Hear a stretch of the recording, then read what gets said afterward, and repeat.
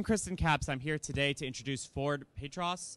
Ford is a longtime librarian at the Library of Congress. He has been there for 37 years. For the last 4 years, he has served as the director for the Center of Architecture, Design, and Engineering. He's going to talk to you today about his work over the last few decades and the things that he has brought into the collection at the Library of Congress.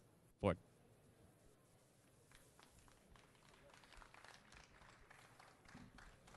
Thank you, Kristen.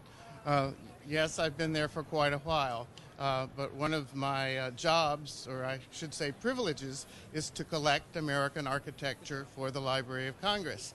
And so this morning I brought you sort of a son et lumiere, a quick trip through high points of what we have collected and why we collect, to document what is special or unusual or characteristic about American architecture. If we could have the, I'll go for my first image here. Oh, there we go. That's a title which I was asked to talk about, Collecting America's Architectural History at the Library of Congress. And I'm pushing the green button. Capitals. Some of you may find this of interest, but I mean, what is more particular to the United States of America than the Capitol? The U.S. Capitol, our federal capital, and all the state capitals, many of which are modeled on it. It's where our system of government takes place. I'm also going to show you courthouses a little while later, and county courthouses, which also have to do with that. This is the very first drawing I acquired for the Library of Congress in 1976. And it's one of the drawings by one of the competitors for the Capitol, Stephen Hallett, and it's his final scheme. And one of my favorite things about it is it shows the room that never got built. The principal room that was called for in the competition was the conference room. That's where both houses would meet together to work out their differences. Think how different our government might have been if that room had gotten built. Architecture does matter. Now, 35 years later, I was able, through the generosity of the American Institute of Architects and the American Architectural Foundation, we got these drawings that are 1 year earlier than the one you just saw. They're by William Thornton, and they are his competition drawings that he first sent in for the U.S. Capitol from the island of Tortola. We already had 2 of these at the Library of Congress. The other 2 were at the AIA-AAF collection, and now the whole family is back together again. But how different it is from the Hallett scheme, how different it is from what was built. It looks like an English country house with just a cupola on top. That's about the only thing that makes it look very much like a capitol. Now, another source for the Library of Congress, one of our richest sources, has been copyright deposit. And this is a kind of image from 1862 showing the ongoing construction of the Capitol during the Civil War, and this magnificent church in the foreground by James Renwick, which is now gone. But we only had the original glass plate negative. We didn't have a print for this, and we only were able to acquire the print by purchase just in the last 12 months. But it's one of the great images of Washington, D.C. and of American architecture.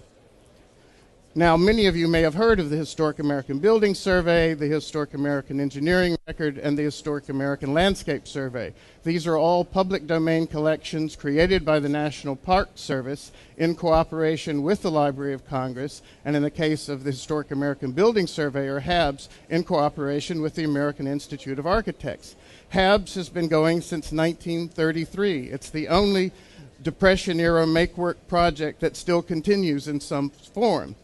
And there are over 300,000 FHABS documents online at high resolution available from the Library of Congress's website 24/7. It's one of the most used collections in the library. And it has measured drawings like this magnificent cross-section of the dome of the Texas State Capitol that you see, and then one of the photographs of it. There'll also be a historical report that goes with that. But again, there are over 300,000 of these documents in the public domain, freely usable by anyone, especially students and teachers. It's made us a major player in the K through 12 world. So it has yet another life. Now, to supplement these things, we collect private archives, like the archives of architectural photographers. One of these is the Gotcho Slicer archive in the 70s. Here you see this absolutely stellar view of 1932 of Times Square at night. That's the then new Paramount building, the tower with the lighted clock you see there. This is a collection of over 40,000 images, over 29,000 large format negatives that document aspects of American architecture that aren't necessarily available in our other collections. Another Gotcho Slicer image is this color image from the very beginnings of Kodachrome of the Westinghouse building at the New York World's Fair of 1939-40, this Tower of Light. And of course, Gotcho was one of the few people to capture it in color and thus preserve. So you can see the early OM building you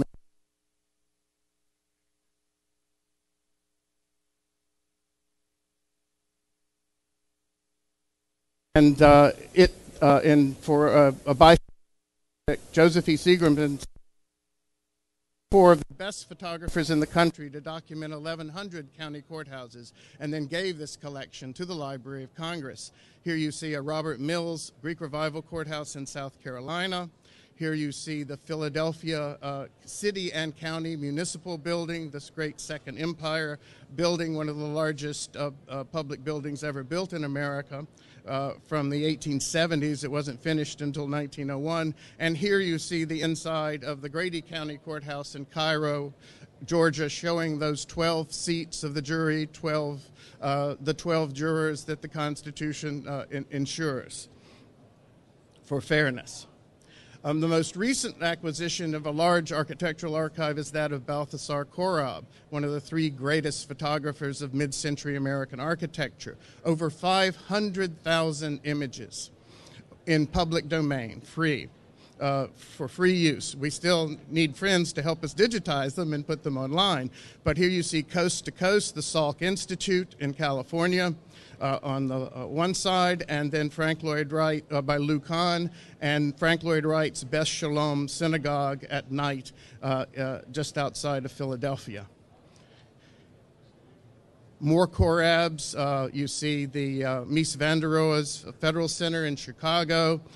You see the World Trade Towers before they went down, and you see in the middle the wonderful Carl Millis fountain at the Cranbrook Institute. Bridges, and mostly I didn't talk about engineering and design because this is an architecture day, but in 1981, David Plowden gave us this marvelous series of photographs of industrial America and bridges in this great Art Deco bridge in Oregon by Condi McCullough. Tall buildings are one of the great things in American architecture, and here is Cass Gilbert's original sketch for the Woolworth Building in New York, written on a little restaurant menu. In 1910, this tiny little sketch, which was given by Gilbert's family, and on the right, an image that came to us later by purchase at auction, showing Frank Woolworth sitting in his baronial office in the Woolworth Building with a note from his secretary that Mr. Gilbert kept this drawing on his desk for 25 years.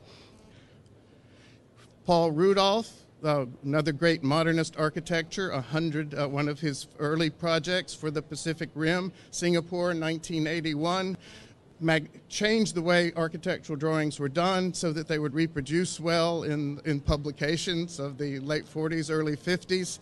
100,000 drawings in the Rudolph archive, probably. Libraries.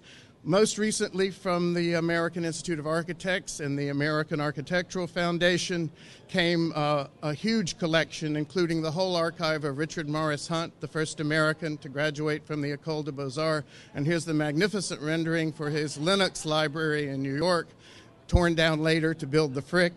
The monument to Richard Morris Hunt is still across the street from it, however. Performing arts. This is a drawing that I found in a little shop in New York, unidentified other than it was by the great renderer Hugh Ferris.